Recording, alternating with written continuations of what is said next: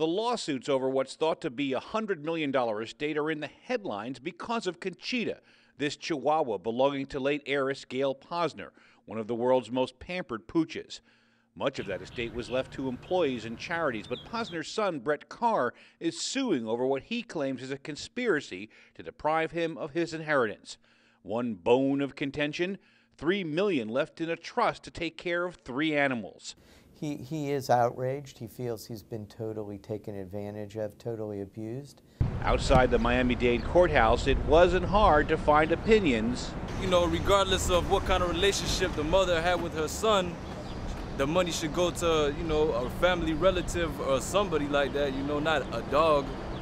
You know, what is a dog going to do with the money? Because now you're going to have attorneys duking it out over who gets the money, the dog or the son. And it is going to be one of those emotional things where logic would dictate that the son would get the inheritance and maybe a small sum of money towards the care of the animal, but not the entire estate left in the name of an animal. And I feel bad for the attorney that has to argue on behalf of the dog. Of course, a dispute over Chonchita the Chihuahua raises an interesting legal question. Is it legal to actually leave your estate to an animal?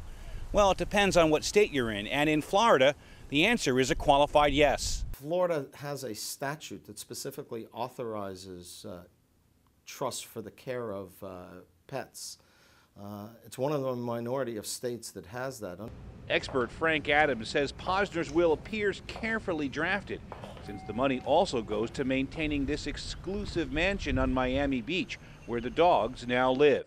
So the fight likely won't be over the dog provisions.